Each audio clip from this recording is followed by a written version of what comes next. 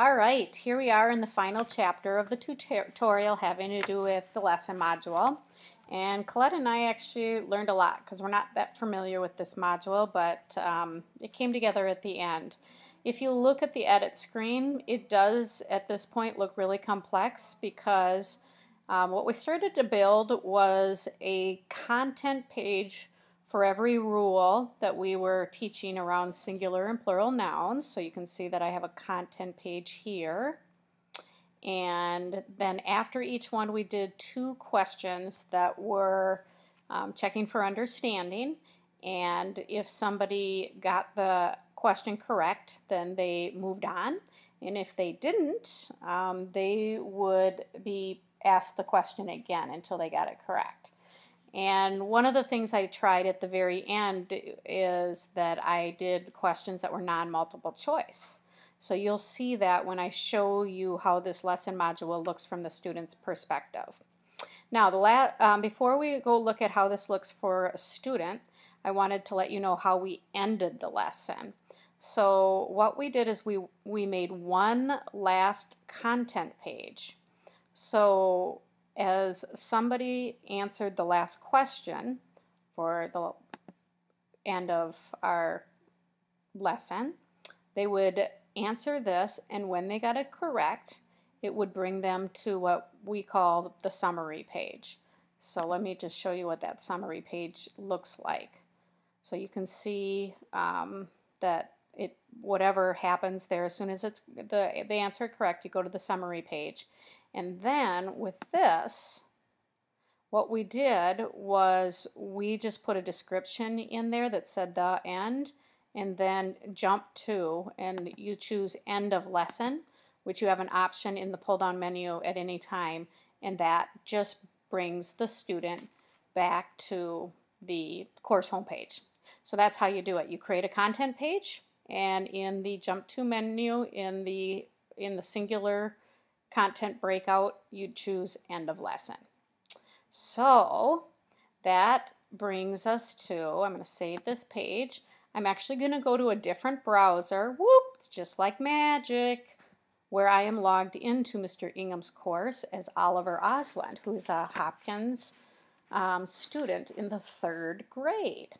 All right, so I'm going to go down there. I'm logged in as a student, and I'm going to take this or participate in this lesson. Now, he's done it a couple times, so I click on the link, and it starts me kind of all over. And this is a content page, and I'm given a video to watch, so I would watch that as a student.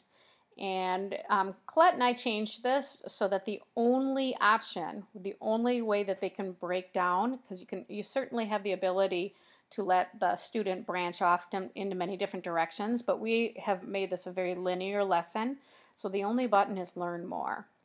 And so this brings Oliver to a second content page that we created. And then again, we made this very simple and one option for branching on to the next thing, which is try it. And so that brings us to the two question page to check for understanding. So I'm going to very quickly go through these. I'm going to get them all right. So the plural form of hat is hats. I submit. You don't have to, but you can give feedback. You'll notice that later in the lesson I didn't type in any feedback for the answers, but if you do, it'll appear now. And here we go. Plural form of the word fan is fans. And, oh, I like that I had fannies in there as a possible answer. Okay, so then at that point I did two correct answers, and so it brings me to the next content page, which is the second rule for singular and plural. So I'm going to now, I look at that and I try it again, and I have two questions to check for understanding. I'll do this one wrong. Plural form of fox is foxies. I click submit. Now it says try again. I put some feedback in there, would not have had to, but I'm going to have to answer that question again until I get it right. So I say submit, and we just move on to a second question. And now I'm back to, oh, I have a little bit of feedback again. So now I'm back to rule number 3, and the try it button will bring me to the questions. I kind of like this, the plural form of puppy. See how I did puppies? Ooh, that's funny.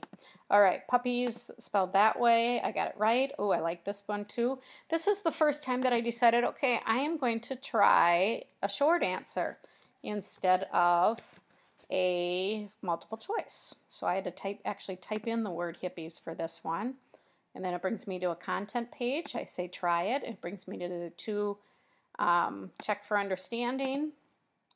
And my very last question. You may remember that once I answer this correctly, it'll bring me to that last content page, which was the one that directs me to the end of the lesson. So I'm going to type in trays, and you can notice at the top that as a student you get to see how well you're doing in the lesson. So I've done one incorrect response.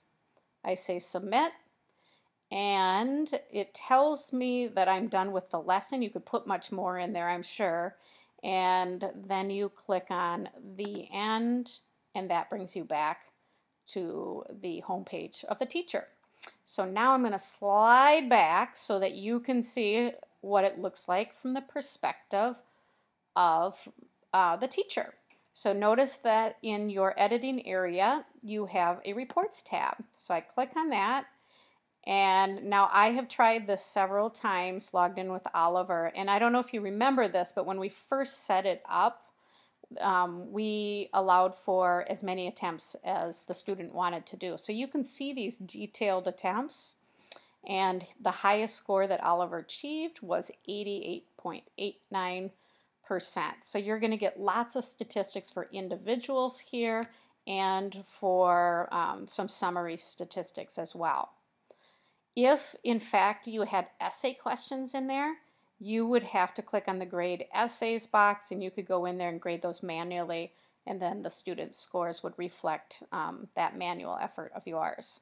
So that's what you get to see as a teacher. Now, one last thing that I wanted to let you know, we were having trouble because I was taking this quiz logged in as Oliver, or this lesson logged in as Oliver, and it wasn't showing up under the reports tab. And so I think it's important that I show you why. So on the side, I need to get back to my settings page. That was the first thing we did when we set up this lesson. And it all came down to one thing, and that is I had set this to yes as a practice lesson. And if you do that, if you say yes as a practice lesson, you get no data as a teacher under the reports tab. So I had to change this to no, and then as a result I got that data so I could actually see how the students were doing in terms of their efforts.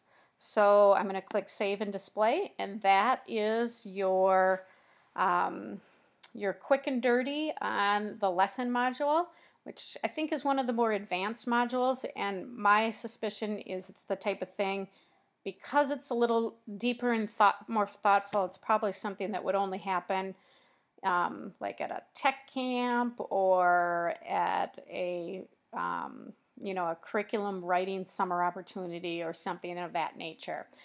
But the other thing to keep in mind is if somebody does write one and it's decent, they can be copied from one page to another, so you can feel free to contact Terry Oslin if you're interested in that. So thanks. Have a great day.